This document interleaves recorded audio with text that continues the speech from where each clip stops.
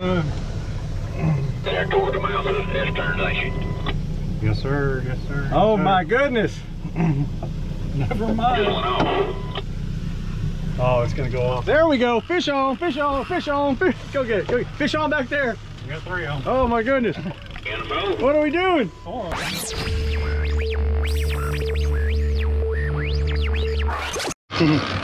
I'm just about to record that screen. We see we only went through about 7 or 8 fish. Not really big. And he hooked up on a U-rig. That was at 75 feet. Right there, right there. Oh, button up, tripled up. Can we get a quad? Can we get a quad? A little better fish on this one. You might have more than one fish. Yeah, you might. I'm watching the chaos. All right, man. So the word of the day is adapt. Maybe you never troll. It's worth trying, man. Do whatever you need to do to catch those fish. So many people I talk to, well, I only troll, I only use live bait, I only use cut bait. No. Step outside your comfort zone. He came off? Yeah. Still one on the All right, put it in the rod holder and catch this one.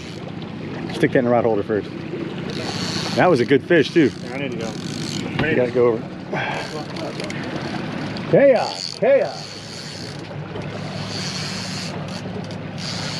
All right, so what I was saying, don't be afraid to try something new. Don't label yourself. These fish aren't huge, but they're striped bass and we want to catch them. Middle of summer, these fish aren't very deep. Why do you think these fish don't go deep here, Steve? Any ideas? Yeah, the water's so still, there's no oxygen for them. They can't live below the thermocline. Thermocline's probably at about 12 feet. Got a tree on our left side here. Marking a standing tree right there. Now our surface temp here is 92, so you don't want to sit and revive the fish at the surface. You want to dive bomb them straight down as best you could. Man, he really wanted that stuff. Yeah. So we just drop them head first and that's it, quick as you can, because that top water is 92. If holding them and reviving them there, you're not doing them any favors. Actually 95 right now. He'll cook his brain, get him down to that cooler water. There's a couple fish down below 15 feet. Yeah, we're over a tree. There's a tree right there. Don't mess with fish.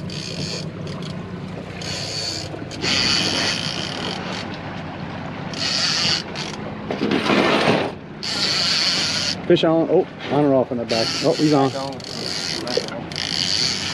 Fish on. Go get him, Steve. Oh, it's a triple. It's another triple. And it's only a triple because we only had 3 out. Yeah,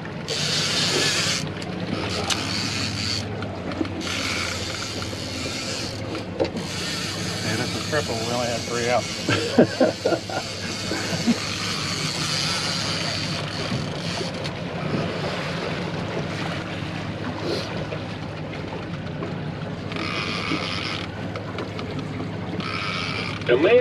Oh man!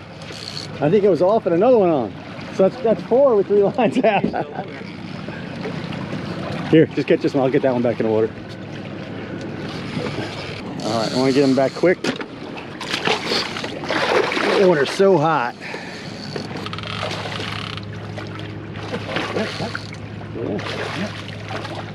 Can't believe how feisty they are, man. All the way to the boat, they fight, and then they fight again once you get them in. And perfect release. All right, back in gear, get more.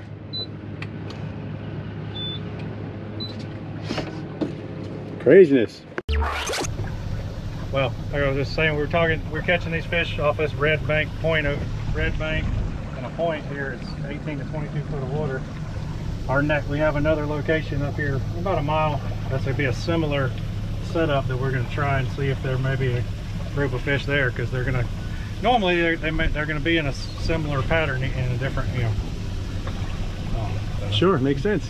Makes perfect sense. Yeah, like, my example was Carl Lake. People get intimidated, but because the lake's so big.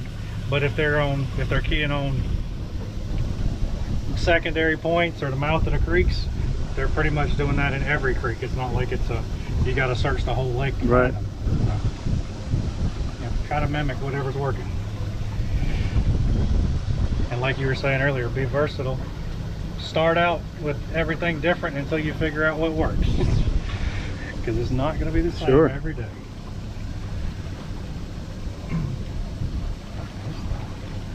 and get you some of these things. They're awesome. Little outdoor AC. Have we had a head on that one with the plastic since we put that? I thought we had a bump. We had a bump one time. Didn't we? Yeah. I was wondering if we should try to find something that had a little more tail. Yeah, a little wiggle too. Because that thing just kind of. Yeah. I don't know. I mean, it's the only what you got. A little bit or what? So, of course, we didn't have enough sense to bring more of these, but this with this chartreuse tail, with this more action, has actually been way more productive than this straighter. Yep. Like this is tore up pretty good. Yeah, that's experienced. See all these little schools of bait. What do you think that is? That threadfin or? Yeah, this lake's mostly got threadfin. There's some gizzard.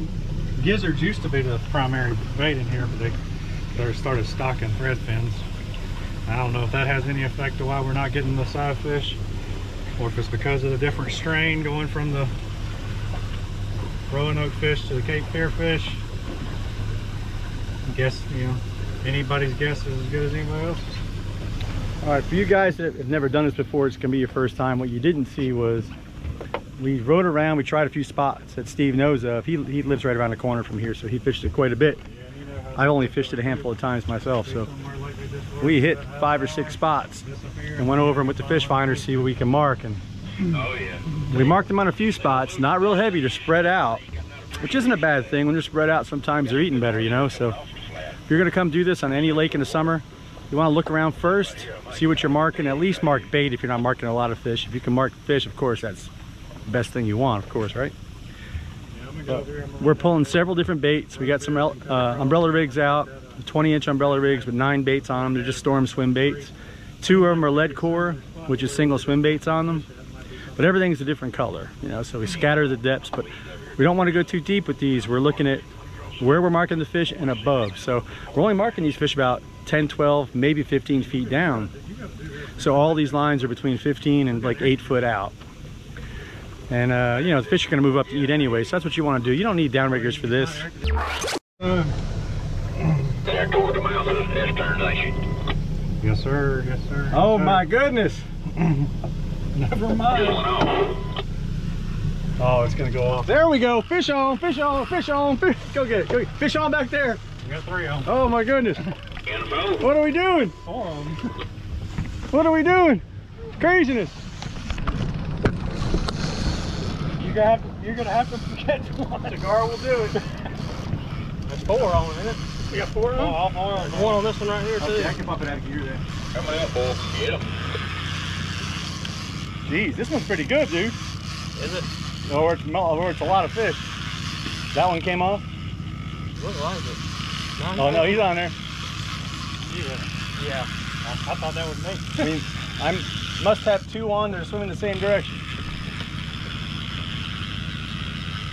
That's a pretty fish there, buddy. Yeah, there you go.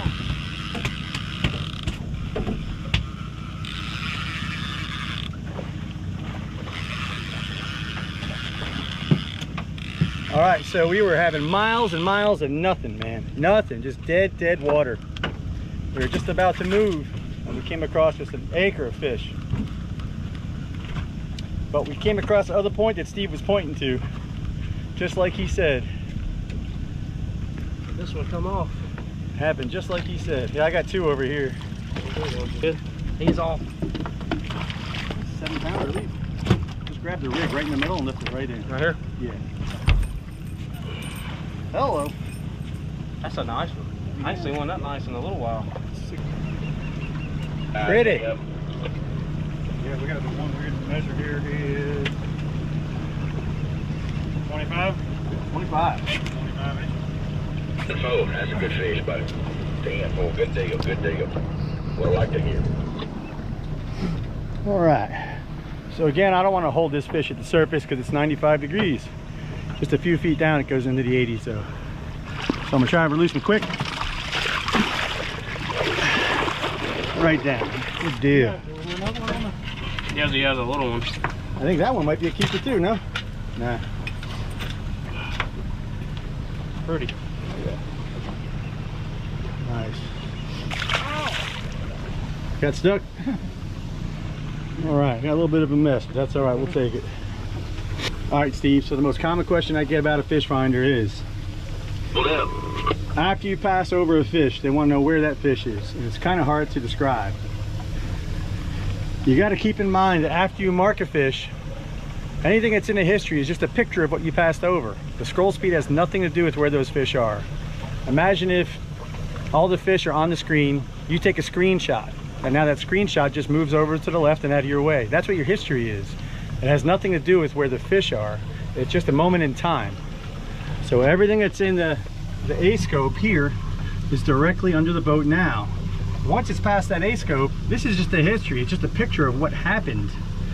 That does not help us at all finding the fish. The quickest way and easiest way to find out exactly where those fish are, look at this, the boat coming in between both of us.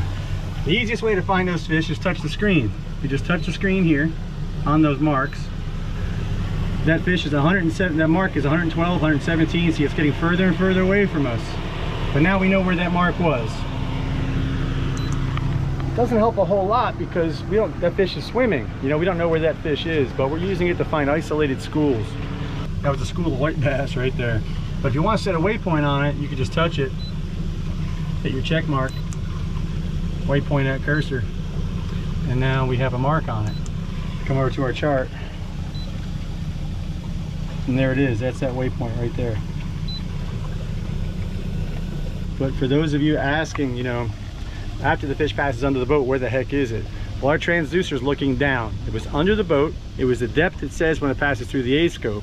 After we leave it, the fish could swim completely different, in a different spot, different speed, could be gone. We could scare it away, who knows? But for a good guesstimation, just touch it on the screen. Look down here in the bottom left, 312 foot, and it gives you an idea of how far away from you are. If you want to put a waypoint on that, just go ahead and do your check, waypoint, and now we go to our chart. You're going to go ahead and see that waypoint right there. And these machines are tied together. If you have your machines networked, you can set a waypoint on one and it'll set it on all the other ones that are networked. But that's basically my advice if you want to know where those fish are. Here's an osprey. Wow, we need a cut bait fish right here.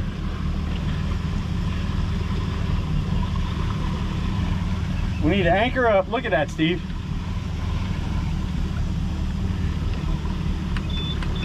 Holy cow. We need to set a waypoint on that. All right, so normally what I would do if I was out here and had enough time to have bait and stuff, those fish are right along those points, and the school's sitting right there every time. Sun's starting to go down. I would absolutely beach the boat right there, beach or anchor, and cut bait right there, because those fish are right on that contour. There are some deeper fish too, and they're going to move up as the sun goes down. They'll start to move up more and more shallow on most lakes anyway. I have not done that here, but that is like my knee-jerk reaction when I see that. They're not moving, they're sitting there. They're going to move only shallower. Double anchor or beach the boat, put out your cut bait, cut herring if you can find it. There's no herring in this one. No herring here? No herring in this one. All right, cut shad, or you could bring, I guess, your red bands or your lizards. Hey guys, so me and Mike were talking after we made this video that we really didn't go over the lead core setups that we were using very well. So the way the lead core is, it is the lead core line, which is a braided hollow braid that has a lead center attached to a monofilament leader is what I use.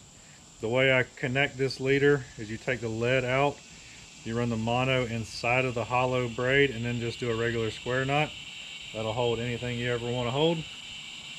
The other trick to this lead core is that it changes colors. Let me see if I can let you see that really well. But it changes colors every 10 yards or 30 feet.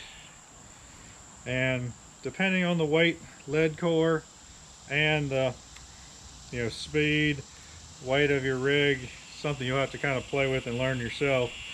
But that's how you tell how far out it is, and that's what decides how deep your bait runs. In our particular case, we were running about 3.3, and we were doing about 4 feet per color in the water.